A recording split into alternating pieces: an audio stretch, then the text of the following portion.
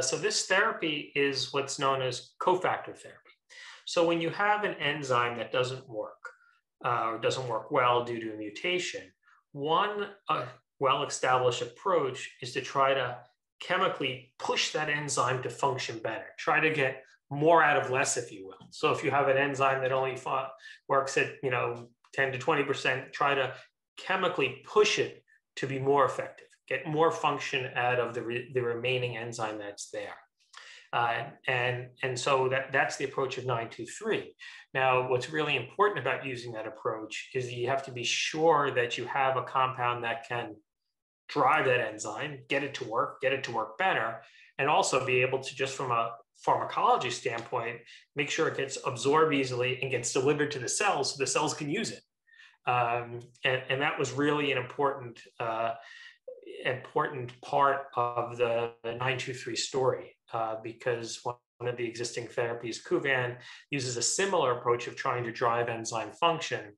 But what we know from developing 923 is it's much more bioavailable. That is, it's much more easily gets to cells, gets inside the cells so it can be used. So that when you give 923, you can be sure it's going to get to where it needs to go and perform that important function of driving the enzyme to function better. So I should mention that PTC-923 is an oral therapy. It's taken by mouth, and we've done work already. It's been through phase 1 studies and done well. We did a phase 2 study where we compared it actually head-to-head with Kuvan to see how well it worked for patients with PKU. And what we found is that we had an excellent response in terms of lowering phenylalanine levels in patients treated with 923. In fact, we had about 50% more patients responded to PTC-923 than to Kuvan when they were given both therapies. We got to see how they behaved or responded to both therapies. And also we had a much greater reduction in phenylalanine levels with 923.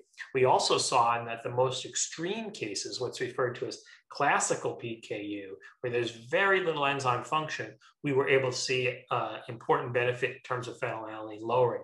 So that's really, really good signs that we have a therapy that's getting where it needs to get and doing the job once it gets there. And so now we're at the point that we're ready to enter phase 3, or the pivotal trial of PTC-923, and we're getting ready to launch a global trial that includes kids and adults, so patients of all ages at study sites around the world. And this phase 3 trial is going to kick off mid this year, and we expect to have data from this trial towards the end of next year, of 2022. And then our hope, of course, is then to move forward and work towards getting the therapy approved for kids and adults all around the world.